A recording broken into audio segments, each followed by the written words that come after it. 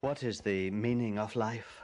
That's the general topic under which we're discussing, particularly the problem that many of us face today, and that is the problem of not being able to find ourselves. I don't know if you have felt that yourself, but I think many of us have become robots today. We read 1984, we're glad that it's passed, but we have a sneaking suspicion that it really did come true, because many of us seem to have become robots that do what the invisible authorities want us to do without even knowing it. And we suspect that we have become the victims of doublethink.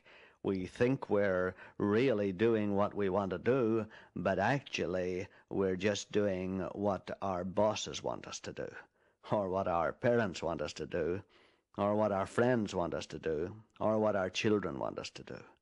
And of course we have been explaining that as being the basis of much of our life from day to day.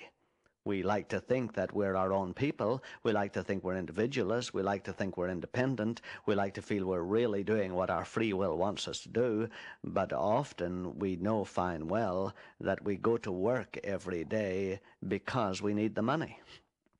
Not because we want to, but because we need the money.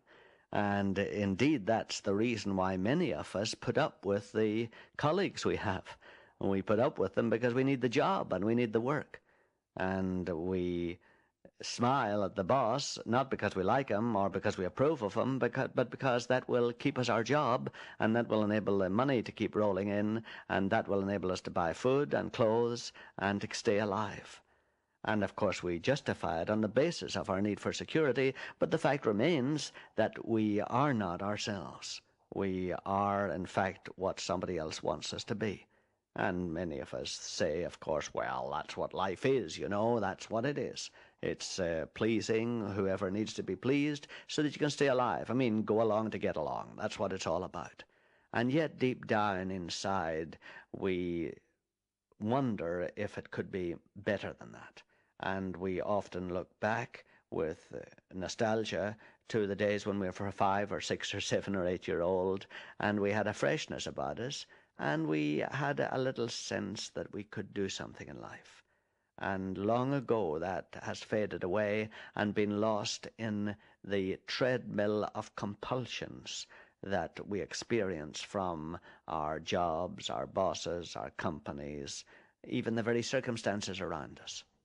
Because many of us feel, well, if I could only have a little happiness.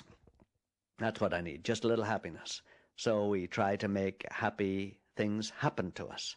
And we find again that we become the victim or the plaything of those circumstances. We discover that if it's a bright sunny day, we're full of smiles. If it's a bad, old, dark, rainy, gloomy, drizzly day, we're full of sadness and depression. If the stock market is up, we're just elated. If the stock market is down, we're depressed and sad and anxious.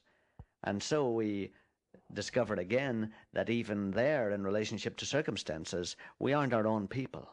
We have become the plaything of the circumstances that occur in our lives. And we wonder at times, is there any possibility of ever finding ourselves again, ever the possibility of finding anything real inside? And at times we determine we will. I will be myself. I will be myself. I will say what I think, whatever effect it has on my future or whatever effect it has on my prospects.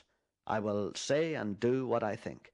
But of course, as the years go by, we find it more and more difficult to discover what we do think, or to find out if there's anybody there to think anything. And we eventually realize that no, there isn't. And the reason why we keep on the old treadmill is we don't really think there's anything inside anyway. And that's what this man Jesus of Nazareth said. He said, you're dead. You're dead. Even though you look alive, you're actually dead. You've died long ago. The you that is real has died years ago. And you're no longer alive. And that's why you feel such emptiness inside. That's why you feel you don't know yourself, or you can't find yourself. There's something you can't get a grip on. You can't find any longer the freshness that used to be there. It's because you've died. He said, you have an outside, a body. Inside that you have a soul, mind, emotions, and will. And those are both programmed to a certain extent by heredity and environment. You get the body that is more or less like your dad, your mum's.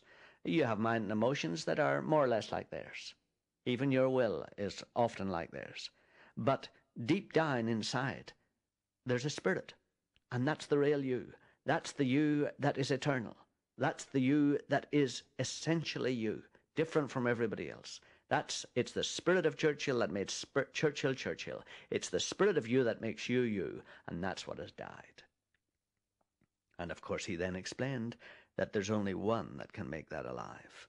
You can't make it alive yourself. It's died and it's beyond recall. But he said his Father, the maker of the universe, who is really the only one that is finally interested in you being you. He is, you know. All the rest of us tend to want to use you or make you what we want you to be. We want to make you in our image. But he is the only one, actually, that made you in his image. And his image is that of a self-existent, free-willed agent. And he made you to be that. And he alone is able to make you all over again. And that's what his son Jesus said. His Father is able to make you all over again inside. He's able to bring alive inside you that fine, delicate spirit that used to be you. He is able to do it because he made it in the first place. But Jesus said the only way that that will happen is, first of all, if you believe that this is the situation. And that's the first thing you have to do. If you say to me, well, yes, I agree with that. I believe that that is the explanation of why I am as I am. Then the first step is believe what this man Jesus said was the situation. Start believing it. I mean, don't believe it because I say it. Go back to that old book. Stop being put off by the fact that it's called the Bible. Ta Biblia is the Greek word. It means the books. That's all it is. Don't think of it as something that your grandmother read or something that somebody else hands the Queen when she is given the crown. Realize that it's history. It's the books. It's the books that tell about this man. First of all, believe what is in those books. First of all, believe it. Examine it intellectually. Don't just believe it because I said it. Examine it intellectually. Get a book like F.F. Bruce's Are the New Testament Documents Reliable? Or the little one that I've written is The Bible, History or Myth. And read it and think through it. And then come on the basis of the intellectual evidence to the point where you believe it.